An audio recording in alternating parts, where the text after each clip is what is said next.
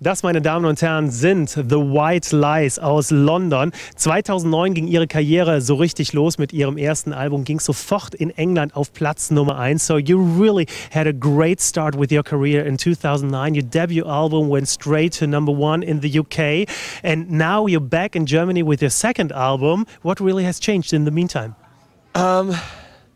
Well, I think on a personal level, not a huge amount. We're still the same people. I think we still enjoy playing music. We're still just as excited to come to places like Cologne as we ever have been. But I think we've grown up a fair bit as musicians. I feel like we're better at playing our instruments. We're better at performing, and I think we've made a better album than our first with our second. So yeah. But concerning also traveling-wise, I mean, when you think back now, in 2008, you've been really around the globe already. But is it now a little bit more luxurious or a little bit more comfortable for you? No, I wish it was. We've still never flown business class on a single flight, so we're not doing that well yet. I think also we are kind of sensible with our money. I don't think we would ever try and, I don't know, be particularly rock star about anything. It's just not who we are. But you know, we've been to some amazing places, and you know, 3 years has gone by very quickly, considering how long that actually is.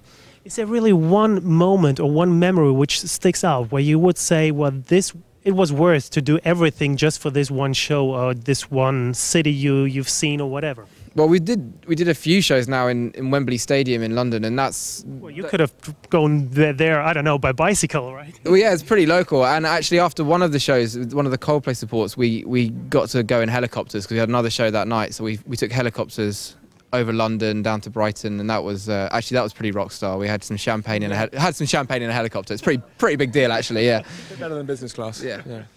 Great. Well, Charles, you've write the lyrics, and Harry's gonna sing them. So what's it like for you when you are on stage and when you look down on the crowd and the people sing your lyrics back, and you can, I guess, even enjoy it more than Harry, right?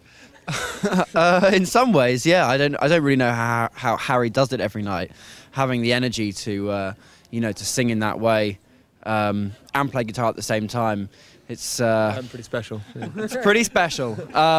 But yeah, no, it's a very luxurious scenario for someone that likes to write, you know, lyrics or any kind of creative writing, to really have the focus taken away from you a little bit, so that you know, the words and the meaning of those words almost has more air to breathe. I think if you're always singing your own words, you're sort of choking them a little bit.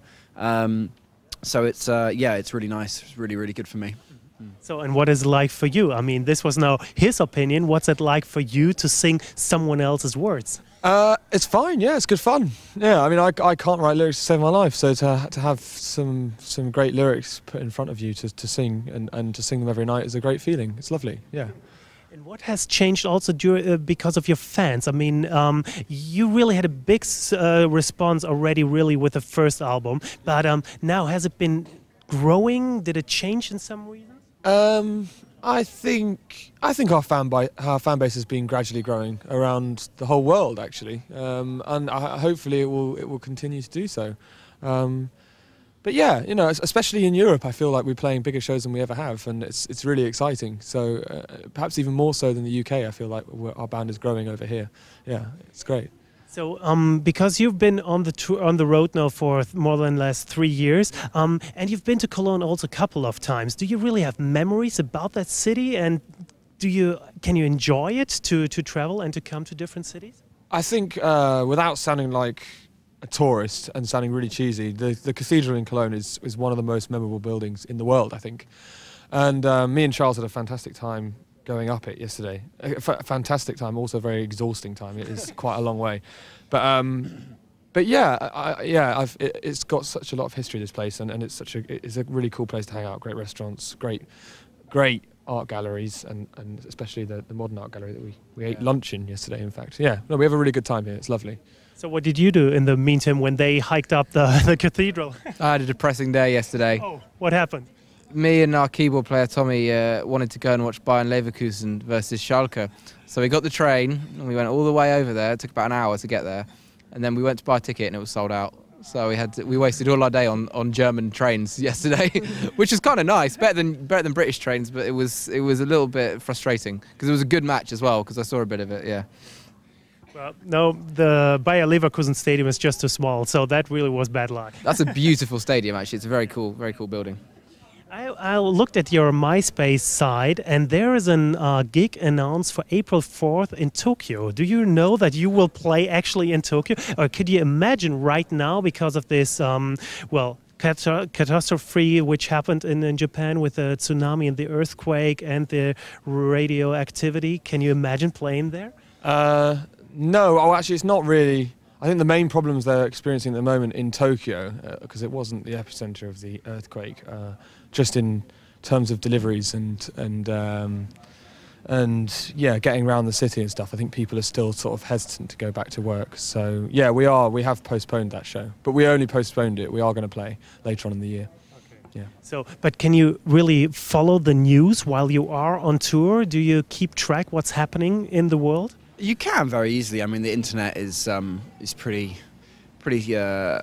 comprehensive and very up to date usually. I mean, when the earthquake struck, Jack had already seen, pretty shortly after it had happened. Really, on the the BBC is a pretty good institution, if I do say so myself. But the BBC. yes, we all pay for the BBC.